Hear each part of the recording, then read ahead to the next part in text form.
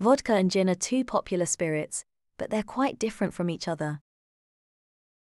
Vodka is known for its clear, pure taste. It's made from grains or potatoes, and the aim is to make it as smooth and flavorless as possible. This makes vodka a great base for cocktails, as it doesn't overpower other ingredients.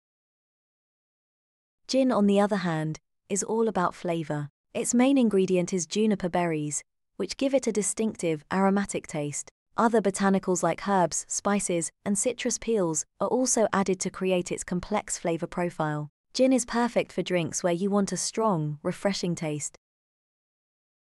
They start similarly, but take different paths to become the unique spirits we enjoy. Vodka focuses on purity, while gin celebrates a rich mix of botanical flavors.